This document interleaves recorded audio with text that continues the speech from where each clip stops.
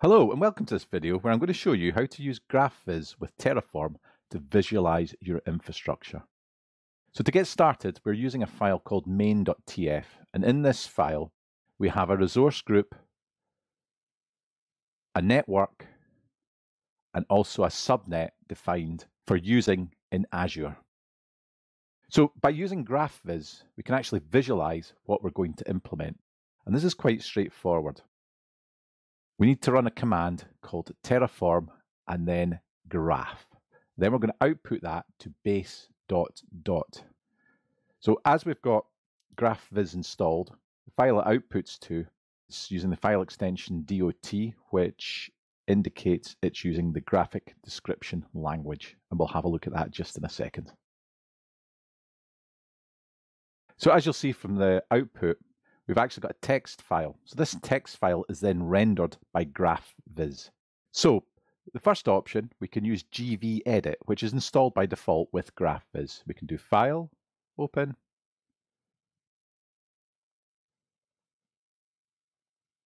And you'll see if we open the dot file, we get our original text and we get the actual diagram, which is now visualized.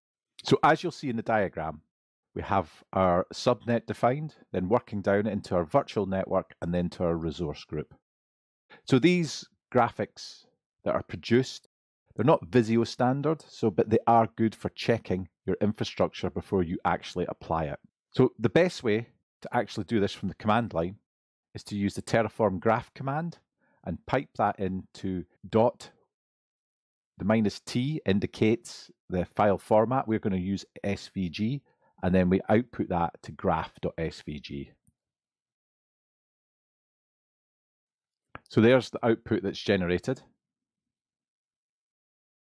So once we've opened it up in a browser, I'm using Chrome at the moment, you'll actually see the output that we get.